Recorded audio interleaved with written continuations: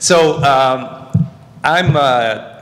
my entry into the ecological economics world is from a law background, and when I first started my studies, a big question I had was, well, what is to law what ecological economics is to economics? And sort of the sub thing that came into my head as well, if ecological economics is really a transdiscipline, is that even a question to ask? Well, I asked it anyways, and what I want to talk today is at least the beginning of some kind of a strategic framework for a transition to the rule of what I've described as the rule of ecological law, and I'll get to what that means in a minute. So the overview of my presentation is to ask the question, how must the legal system evolve to promote a mutually enhancing human-Earth relationship? So jumping way ahead of what Michael just talked about, I'm taking this idea of a mutually enhancing human-Earth relationship as perhaps an end that could be a unifying end in some way. But I'm sort of starting with an assumption that that's some place where we want to go and that we are not currently going to. So that presents key challenges for law in the Anthropocene. First, it involves making that a goal, which involves giving primacy in the legal system to normative criteria that promote a mutually enhancing human-Earth relationship, and then coming up with strategies for overcoming features that impede that goal and embedding features that enhance that goal.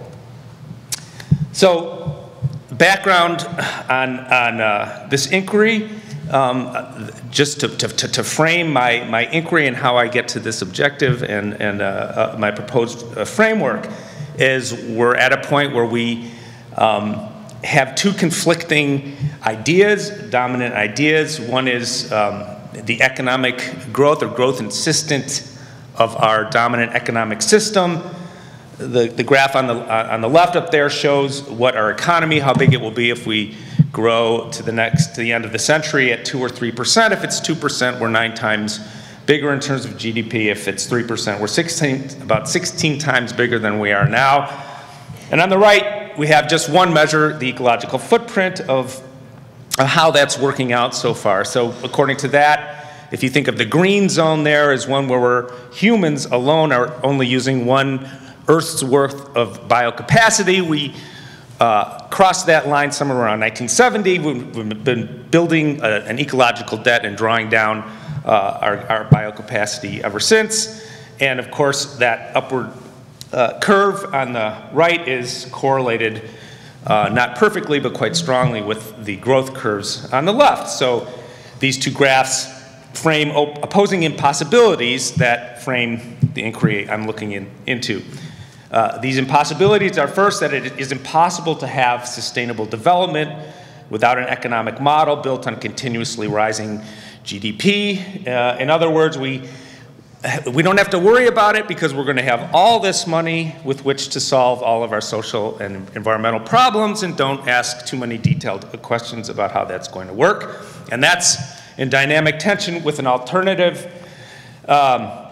narrative of impossibility, that it is impossible for the global ecosystem to supply the material and energy and biocapacity needed to support an infinitely growing economy, so we need to come up with alternatives. So those two narratives are in dynamic tension. They open up the space in which to reconceive personhood. So we heard this morning, are we consumers or citizens? There may be deeper inquiries we can think about